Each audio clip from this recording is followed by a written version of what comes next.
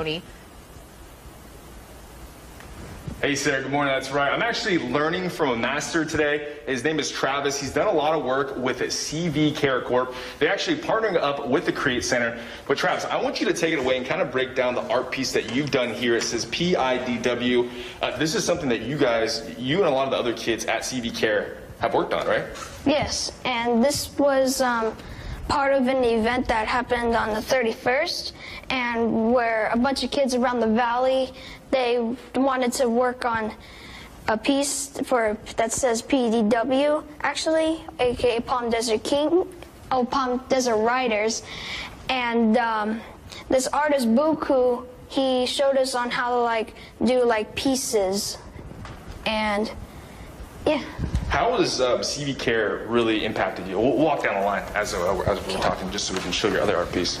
So, when I started getting into the graffiti, I thought that I'd show my art, and my dad, he also encouraged me to do that. And when I showed it, everyone thought that I was really good, and so they wanted me to do a bunch of other stuff for them. And you really are good. So I want to show this piece right here. You said that you made this for your buddy's birthday, right? His upcoming birthday?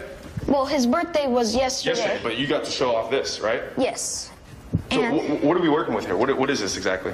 So this is a little piece that I did with canvas I bought, and so I asked him what kind of birthday gift he wanted, and he said a painting with one of my characters, and I said, okay, I'll do that. And then I went to the store and I bought myself a canvas because I really wanted to get this done, because my buddy was really important to me on that day, and so I thought I'd write his name, and with a bonus, some awesome stickers I did. And you said this one glows up, right? Glows in the dark? Yeah. Well, not actually when it's dark, but in a black light, because I did neon Sharpie. So all of this, Travis, you learned a lot of this from C.A.R.E, and then now they're teaming up with the C.A.R.E Center. So you get more opportunities to come in, create some artwork, hang out with other kids around the valley, correct? Yes. So it's going to be a fun time? Mm-hmm. You're going to teach me how to make some of this stuff, hopefully?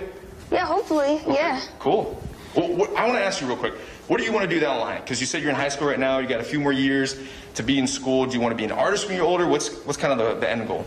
Well, once I get older, my dream is to become a musician, actually, or an architect, or maybe just an artist, because I really want to become something awesome and show how much. You're already awesome. Yeah. Appreciate it, man. All right. Sarah, I will send it back to you. I got to take some notes from Travis over here. He's done a lot of cool things, but I got nothing to show for myself. So, Sarah, back to you. Well, you made that T-shirt, Tony, earlier in the program, so I tried. You have right? that. Yeah, no, that was great. That was great. But good job, Travis. He's great, and we'll check back in.